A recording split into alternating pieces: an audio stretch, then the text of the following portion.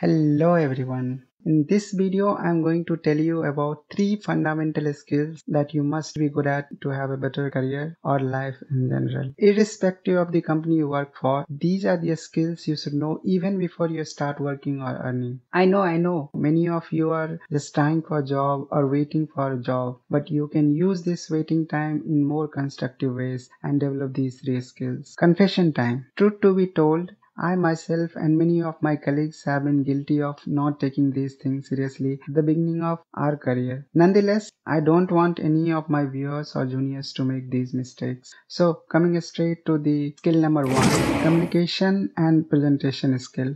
I cannot tell you enough how important these skills are.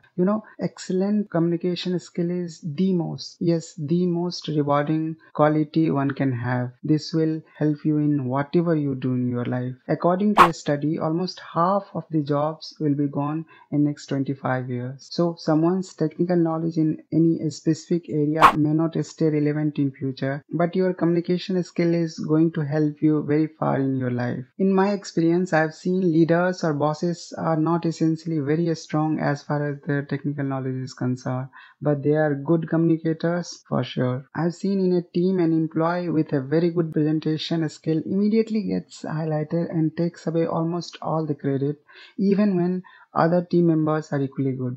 So you may be very hardworking in your team, but if you don't speak well in big forums, if you don't make your presence felt, you will not get noticed. Plus, in long run, it builds your image whether you are a team leader or just a follower. Now, presentation, which is a form of public speaking, requires a bit of confidence. Most of us try to avoid it because it requires a lot of guts to fight our own insecurities and go onto the stage and stand in front of large audience, right? But I must tell you, as a junior or as a beginner, you must grab any opportunity to give a presentation, because when you grow as a senior, it becomes all the more difficult because you get too conscious about making mistakes in public. You start thinking that if I make a mistake, what will my juniors think? So you should start as early as possible. You must have seen those who are from good schooling background or those who started participating in debates, speech, group discussions right from their school or college days. They generally come up as more confident person. So if you haven't already started, why to delay it further? Now, here is a pro tip. If you are just a beginner, you may start with technical presentation because it is more structured and strictly revolves around the area of your work. So you will surely be comfortable while talking about a topic even on public platform because you know it well, right? And one more thing, for technical presentation, people generally don't judge you on the way you speak because it's mostly about the content. On the other hand, for relatively tougher public speaking opportunities like anchoring or moderating a discussion, you should try gradually upgrade yourself to that level because it requires you to have a bit more confidence because you are supposed to be more crowd friendly, spontaneous, and pumping energy into audience to keep the overall mood high. You never know, some unscripted situation may arise during an event, right? Now, presentation skill has two parts. Other than the oratory skill, there is another aspect to it, and that is your presentation slide making skill. This is normally ignored or underrated as people think only contents matter. So they dump everything on slide and simply read it out. But believe me, how content is shown on slide also matters a lot, as it shows how nicely you have understood the concept and how much seriously you have taken your presentation. I mean, how much effort you have put into making it. Right, so you should learn that too, and that leads me to the next skill set. You should learn Microsoft Office software. You should learn basic softwares like Microsoft Office, namely PowerPoint, Excel, Word, etc. Now, some of you may be thinking, who doesn't know all these software? They are very basic, I know it. You may be right to some extent, but I know many person they don't know it, at least thoroughly. Plus, these softwares are quite tricky. What do I mean by that? The thing is, these softwares are very easy to start learning. So even a beginner thinks that he or she knows it very well. That is far from reality. There is always a lot to learn and improve. When you start knowing it deeply, your efficiency and output will improve drastically. For example, after learning PowerPoint just for an hour, anybody can make a presentation slide, but making a really impressive presentation slide in short time, even you will agree, it requires some genuine skill and practice, right? So whichever company you may work for, your area of work will have some dedicated software that you will anyway be taught during your training, but office softwares will always be required. Consider this: for handling data or plotting or just transferring data to your colleague, you'll require Excel.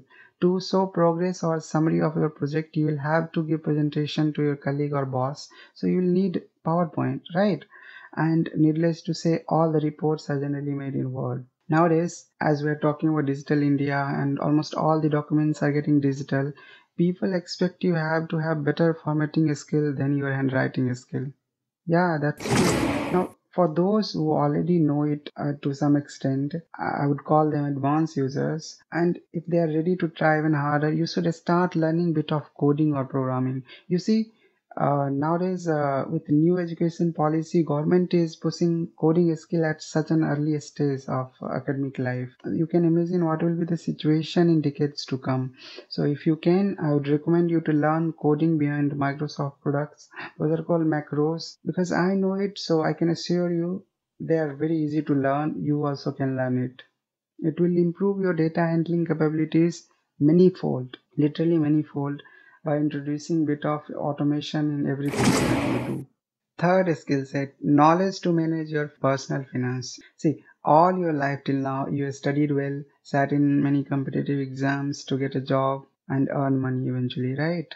So don't you think you should be capable of handling your hard-earned money in the best possible manner? Because nobody can care about your money more than you, right? Until unless you are from a business family, it is very likely that you wouldn't have very good understanding of money, because our syllabus doesn't teach those stuff. Now some of you may be thinking, sir, I'm trying to get a job and waiting for a job, I don't have money to invest. See, I'm talking about educating yourself and growing your understanding of money, so that when you get the money, you'll be ready to use it in best way possible. Believe me, it takes some time, but it's not that complicated as we normally think.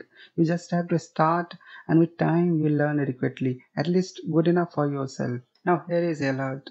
Like communication skill, if you start late, you'll regret it later on. That I can assure you.